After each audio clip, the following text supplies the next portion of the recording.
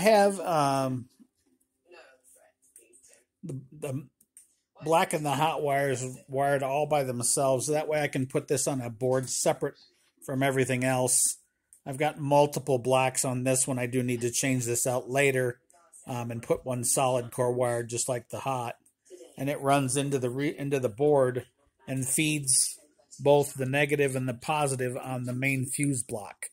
There'll be a third wire that comes in from ignition, but that'll come in more into the relays and that type of thing. But this gives me another additional, 12 fuses on this block that I can use. I've also separated out the different sides with these two blocks, wiring blocks. It makes it a lot cleaner and a lot easier to deal with. If I have to replace a wire somewhere, I can just unhook the wire from the one side or the other side, rewire it, and put it back in again. I don't have to worry about rewiring the fuses and all that kind of stuff or messing with this thing at all. I can just go from side to side. And then if I've also got one feed that feeds multiple things, I can run multiple feeds to one side and then not have to twist wires together or put in blocks that always, we use these connectors. We know they always fail when it's time. So I wanted to make sure that this was well put together and I didn't have to mess with it. But on this side, we've got all of our relays. And if you look underneath the wiring, you can see they're all numbered. And that way, and also the wiring, if you see it, each one of them has a number on top of it so that that wire corresponds with that terminal. But also on the other end of the relay, you've got these numbered so that 1, 2, 3, 4, 5, and 6 all go together. If one relay blows out, it's easy enough to switch out to a different relay because they're all general wired through this block. So you can almost take number 2, move it over to number 1, take number 2, move number 1 over to number 2, and be able to feed a different relay to do the same thing in case one of them goes out. Say your fuel pump relay goes out and you're on the road. I plan on using this extra spot down here at the end to just put in an extra relay all by itself. That way, if I ever have to replace one, I've got a spare with me at all times because you never know what could happen. Each one of these relays is a 5-wire relay. Most cars you'll use 4, just like you see this one here is already wired in, and it's using a 4-wire relay. The other ones are all 5, just in case I ever need it to have 5-wire. If I don't, I'll just end the terminal like I did this one. This one I've got to finish basically pulling the wire out and pulling the spade off of it, and then I don't have to worry about any shorts or anything with that sticking out like that. So they're there if you need them, and you can remove them if you don't. The way these are wired is reds are hot, black is our ground, of course, white is our trigger, and blue is our hot to the device. So at the other end of the wiring, I haven't done the white yet, mainly because I haven't figured out really how I'm going to lay it out. But I did do the blues, and I lengthened them out. Then you'll notice on the blue wires, hold on a second, let me straighten them. On these blue wires, each one of them has a number of dots, silver dots on it. My wife was nice enough to get me silver and gold Sharpies, and I've been labeling the cables. The other way to label them is just label the ends, and you can count, which wire, which relay, what have you. A couple different ways you can do it. You can even get the little numbered tabs that you can hook onto the wires, but a lot of those little white tabs end up peeling off. This is a permanent marker from Sharpie, so it's on there for a long time because we've all gotten Sharpie on us before. But it just helps to lay everything out the right way. The second question everybody asks me is, why is there 2 of the lock boxes? Well, there's a couple of reasons for it. Both of them, yes, have antennas.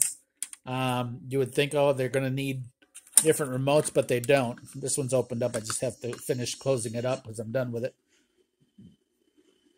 One remote talks to both relays. and both relays or both boxes talk to each other, believe it or not. It's kind of a really cool concept. This is the main box here that runs the show, and then it tells this one what to do.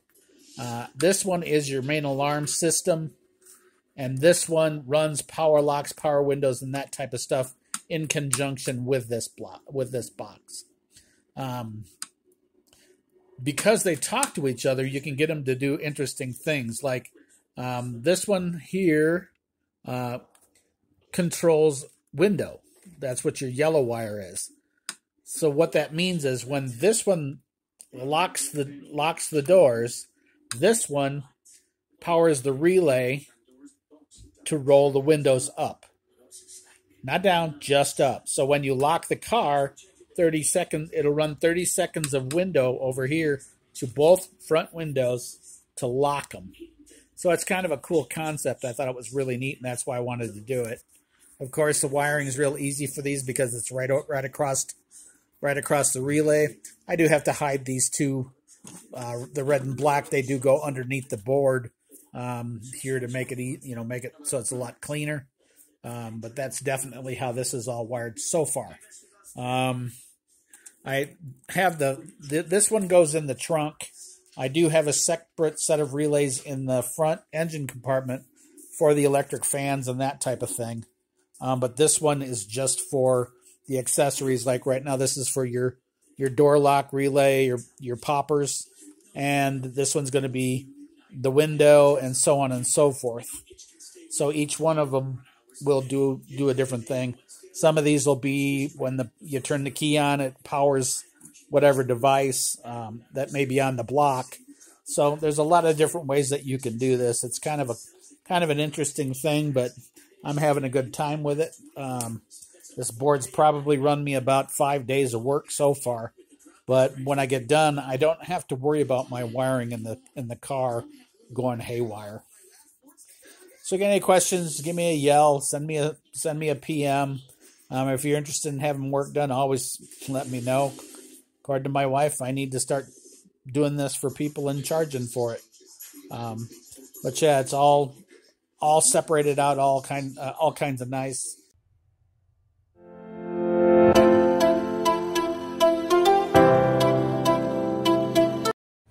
So the final video in the series is running the relays. So all the relays come out to the 3 wires. One being the trigger, the whites. The yellows being the opposite. So like if you run driving lights or something like that, you would run them to this one on your high beam, and then it would shut off. And then, of course, your power out. As you can see, I've got the wire running out to the lock system. I've already tested it, and it works just fine. One of the nice things about these is when you get ready to add the ignition on, you can actually use these, cut them to fit whatever group you want to be ignition on only. So it allows you to have a group of them run on one hot wire from the ignition to the trigger. So that definitely helps with your windows and that type of thing. And that's how I'll run the windows, and a couple other things like the stereo system will be run on that. It'll be triggered off of it. But here it is sitting in the trunk of the car. Now I've got to build the panels and everything on the side so that I can put it in, because my next project is to rip this all out and put in the fuel cell. So first things first, but that's your final termination for your relays. So it has its own little relay panel, so you could actually hide all the rest of it under a cover and then just work off of these wiring. And then, of course, you've got your main fuse block with all your fuses on this side for your relays and that side for everything else you want to run. So that's kind of where it's all at. Hope you guys learned something from it.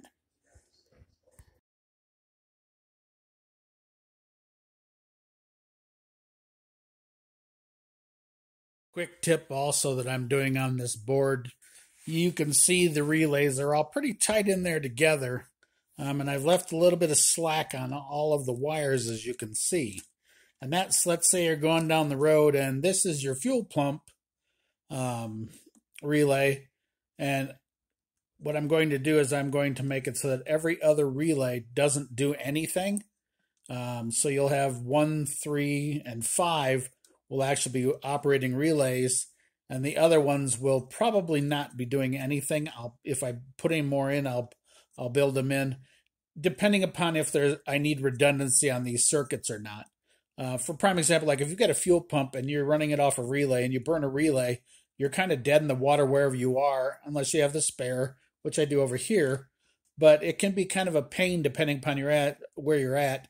A friend of mine ran out of gas alongside the freeway with his hot rod, and he's standing there 5 feet from the freeway trying to fix his truck, and meanwhile semis are going back.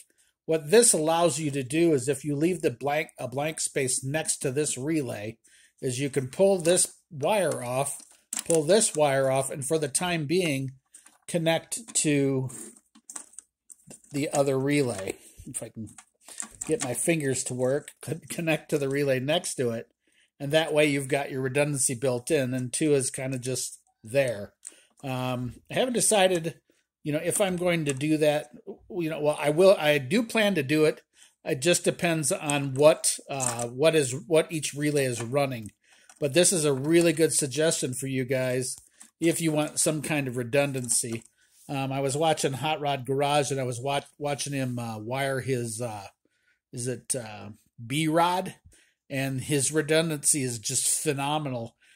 The way he's doing it and the way we're doing it here is a little on the expensive part because you're spending twice as much. But you've got so much redundancy here, you don't have to worry about dying on the side of a road and not being able to fix it. Well, that's my tip for relays for all you out there building your own system.